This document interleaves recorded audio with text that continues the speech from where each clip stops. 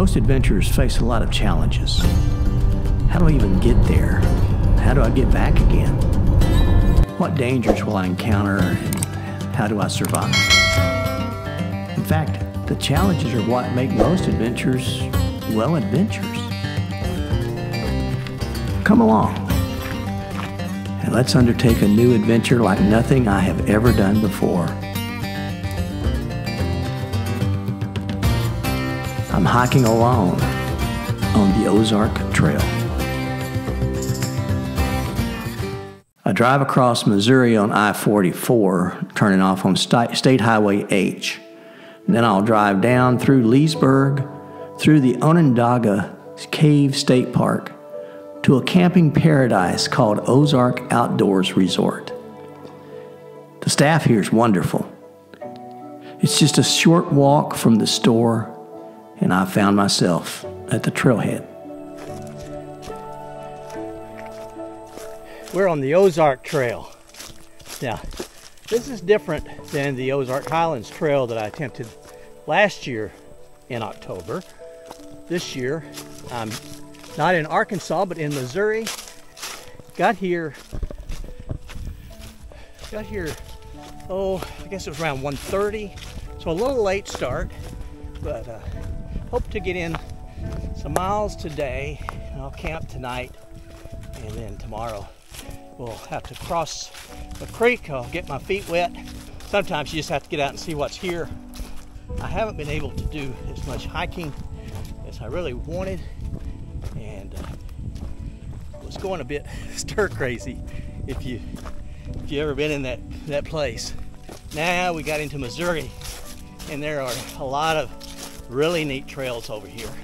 I want to share some things about trail safety as we're out here, especially for new hikers, but even those of us who've been hiking for a little bit, got a few miles under us, we need reminders. And you know, we don't have to be afraid, but when we stop respecting nature, that's when we'll start getting ourselves in trouble. Okay, well, all marked trails are usually either marked with blazes, which are oftentimes short, little paintings on the trees. That's for that particular trail. Sometimes, like the Appalachian Trail, it's a rectangle, and the long end is pointing up. And then if there's two blazes, one on top of the other, that's telling you that there's a turn coming up soon. If it's two blazes and the top blaze is offset to the right, that means you're going to turn to the right. And if it's offset to the left, you're going to turn to the left. You learn to read the trail as you go along. And the Ozark Trail, it also has a blaze. It's these really cool looking blazes that the O and the T for Ozark Trail, and they're nailed to the tree. I don't really like nailing things into trees, but that's what they're doing here.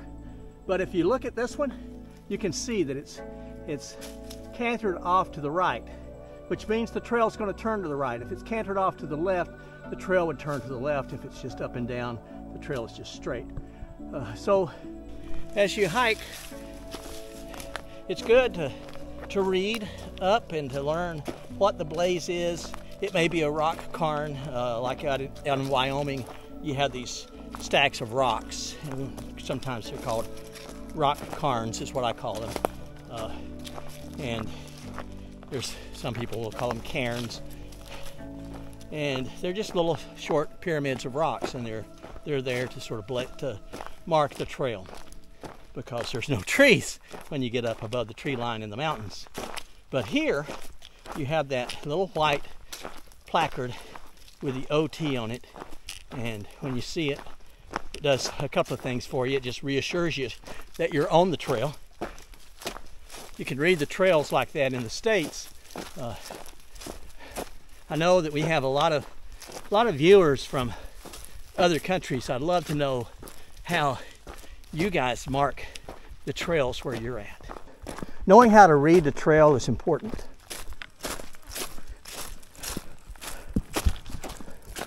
Navigation is an important part of safety, and so the blazes are a part of that navigation. And I also have a paper map of this trail that I downloaded to sort of give me places and landmarks that I can watch for, and just in case I get lost, or in case that the blazes are missing for some section, which can get you in trouble. Another way is this here. There are several apps that you can use that tells you. You see that right there?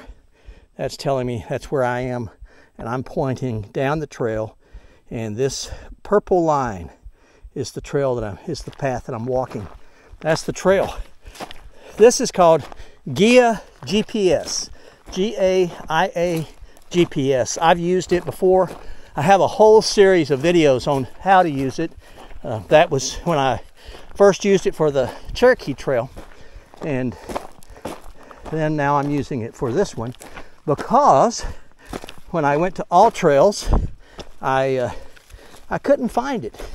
I couldn't find this section of the Ozark Trail on the All Trails app, and I went to what's now called Far Out. Far Out used to be called Gut Hook, and it's a great app that gives you major trails. This that I'm showing you now is the Appalachian Trail, and that's from Standingberg to Damascus, a section of the trail. But it doesn't have the Ozark Trail on it either. It has the Ozark Highlands Trail, but not the Ozark Trail. So, not to be outdone, I went to 𝙃𝙚 GPS, and sure enough, someone had downloaded this trail who had walked it before, and that's the power of this. You can generate your own path and your own trail the way I did with the Cherokee Trail. So if you haven't seen those videos, I'll put a link up here. You can go and watch. Well, I walked a little piece on this service road here, and now it's intersected this one, this service road, but it gets back into the woods now. So let's enjoy that. I like that a whole lot better, to be back in the woods. Pretty area. Pine trees, just tall pines, some other greenery, some oak trees, but smells good, but it's still warm and still pretty dry. I'm anxious to see what the creek is like. If you look back on my Ozark Highlands Trail adventure, I had to stop after about 45 miles because there was just no water. Well, I'm a mess. Stopped to take a little break. Thought I'd take my hat off and my sunglasses off because it's just such a pretty day.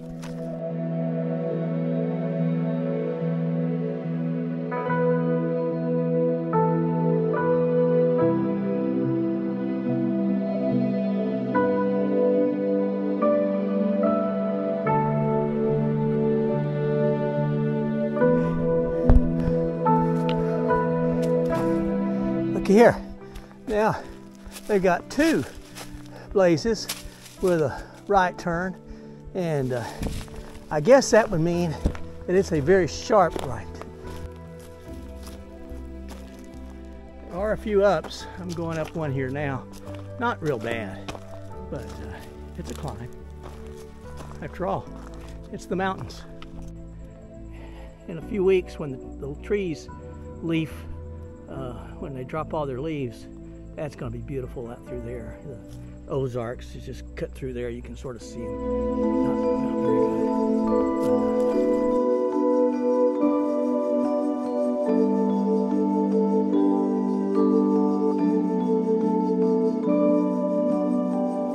And these rocks are a little bit hard on the knees, especially old knees. So I just take my time.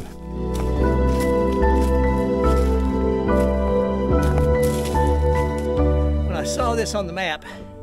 I was hoping I could find it. It's not exactly on the trail like it shows on the map, but I had to climb up to it. But I saw this and I thought of Kevin, Atypical Hiker. Kevin, I think it's called spelunking, isn't it? Kevin, you tell me if I'm wrong. But Kevin was a spelunker, and which meant that he liked to explore caves. I wanted to come up here and share this with you. There's this one, and then down where I'm planning to camp tonight, there's another cave. They call it the Bat Cave. I hope it's named because there's bats that come out of there, because the black flies have been terrible today. I don't know what the mosquitoes will be like, but if there's bats, I know that they'll take care of the mosquito problem.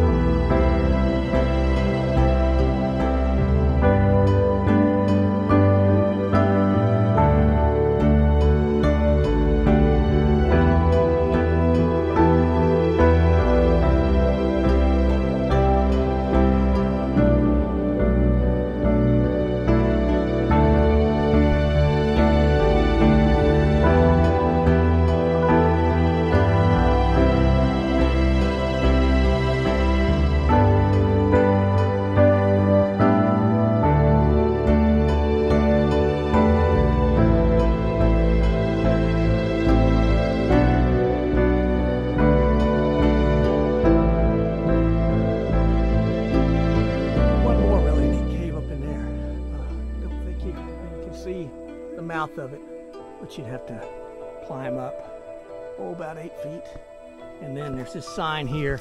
Can't hardly read it, but it says closed. So, well, this just seemed appropriate. This is the Colonel Trail, and I'm a colonel, so I think this is mine. But no, it isn't. I don't want to take it from this Colonel Colonel Plasmeyer Trail. You would not want to take anything from him. I salute you, sir. All right, we are just about to the end of our trail for today. This is where I'm going to camp. You can see day use only, camping allowed only from September 15 through May 15. Thankfully today is September the 28th, so this is where I'm going to set up camp tonight.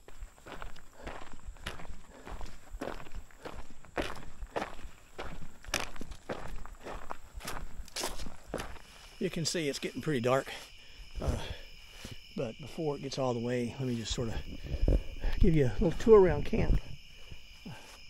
Got my water here and went down to the creek. Got me a 2-liter bladder of water.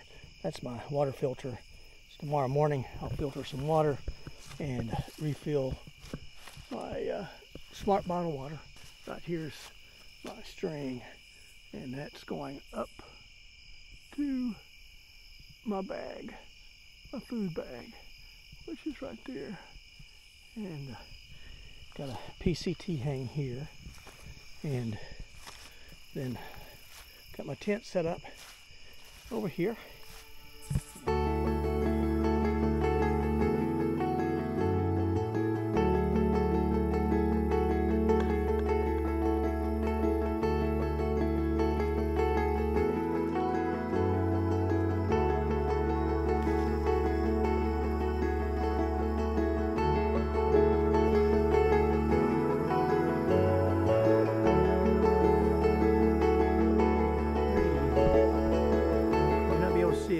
Mouth right there.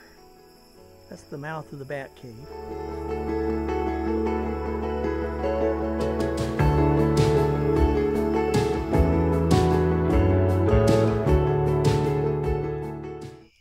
It's now 7:10, so another 30-40 minutes it's going to be very dark, and I'll probably call it a night. So this will end my first day out here on the Ozark Trail. I'll see you guys again in the morning. So till the next time, stay safe, stay healthy, stay on the path. God bless you all.